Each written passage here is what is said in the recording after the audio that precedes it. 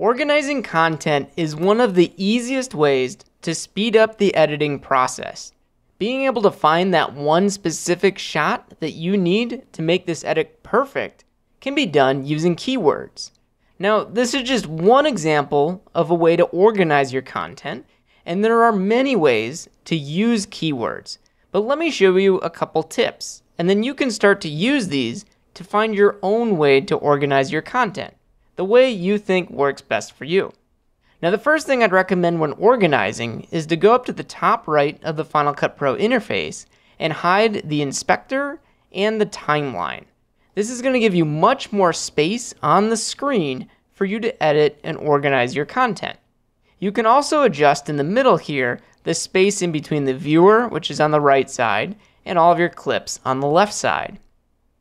Now, this Final Cut Pro library that I have is just called Stock, and I have one event called Unsorted. It's a mess, and it's all of these random stock shots that I've used for other videos over the past few months.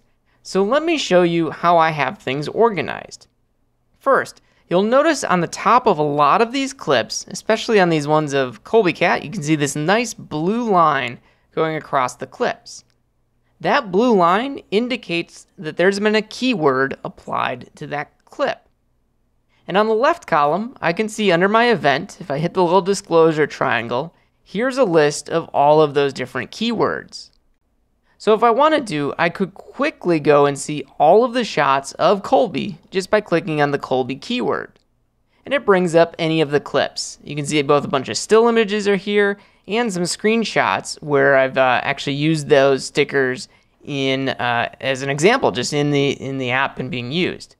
So that's a way you can quickly go and find content that has keywords applied to it. Now, how do you actually apply those keywords?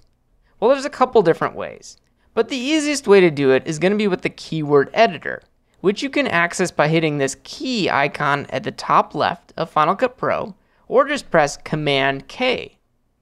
And now with the clip selected, I'm going to select one of these Colby Cat pictures. I can see that two keywords have been applied, the cat keyword and the Colby keyword. If I wanted to add a third keyword, since this is the heart eyes Colby, I can just type in hearts and then press return. And now you'll notice on the left column in my keywords, we now have a heart keyword option. So I can click on that and see all of the heart keywords, which in this case is just that one picture. You can also apply keywords using shortcuts. Just hit the triangle next to keyword shortcuts, and you'll see a list of the keywords that have a shortcut applied to them. Right now, I don't have any. I just have the waterfall and the heart. Great. So one that I'm going to use a lot is going to be outdoor. An outdoor shot and an indoor shot. Let me make sure I'm on the right thing there. There we go. Indoor. Okay. So now when I click on a clip, say the hiking multicam clip, which is outside, I can use Control 3 to apply the outdoor keyword. And I can do the same thing with a selection of clips. So I'm just clicking, holding Shift, clicking the last clip, and I'm going to do Control 3 to apply that shortcut. I can see down here these couple of food. All of these are going to be outside on the barbecue. So I'm going to select all those clips, click, hold Shift, click again, and Control 3 to apply the outdoor keyword. This one is outdoor, so same thing, Control 3. This one's outdoor, Control 3. And I'm just clicking on the clip to select it, and then Control 3 to apply that outdoor keyword. Here we have one that's indoor, so I'm going to use Control 4 to apply the indoor keyword. These three are outdoor, so click, Shift, click to select them all, and do Control 3 to apply the outdoor keyword. So you can see, very easy to apply keywords to a clip.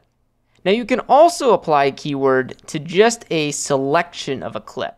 So let me zoom in. I'm going to change my timing here to say 30 seconds. That way we can see these longer clips. And in this case, I have a bunch of recorded video games when I was playing an iPhone game. This one is Clash Royale. So we can see different things happening on the right side in the viewer of this game. There's a bunch of people fighting back and forth, little characters back and forth. Now, In the top right corner, all the way in the right side here, you're going to be able to see the time of this game. And right here at the end, it goes into overtime. So I'm actually going to hit the I key right when the time left is at 0 and let this all go to the end of the clip. And I'm going to apply the keyword overtime. And then hit return to apply that keyword. Now, if I just click on the overtime keyword, we'll see just that little portion of overtime for that one clip is displayed. So think about it. Keywords can be applied either to an entire clip or to portions of a clip. And then when you need to, you can go and search for those keywords. Now, as the final tip for this video, you can go back once you've applied these keywords and go up to File, New, Smart Collection. And you can use a Smart Collection to combine keywords together.